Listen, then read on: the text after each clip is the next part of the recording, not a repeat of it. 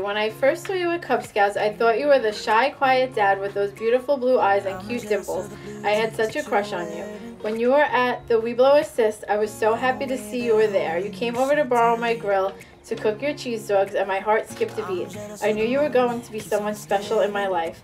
It took a while to get together, but it was worth the wait. I love the life we have built together. There is no one I would rather have by my side.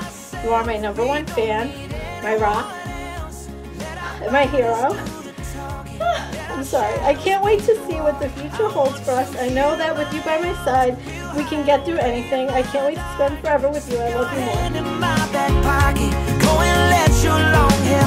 I want you all to myself, to myself.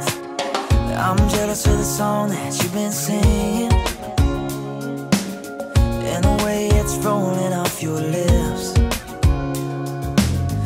It might be selfish, but I'm thinking I don't need nothing between you, leaning for another kiss.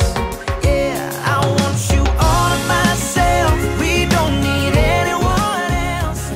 Michelle, who would have thought that a cheese dog on a Boy Scout camping trip would have led us to our wedding day?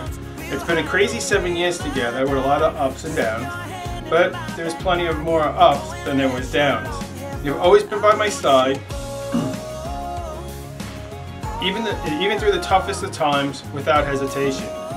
I do have to say, I am the luckiest man in the world to have met you and be able to call you my wife.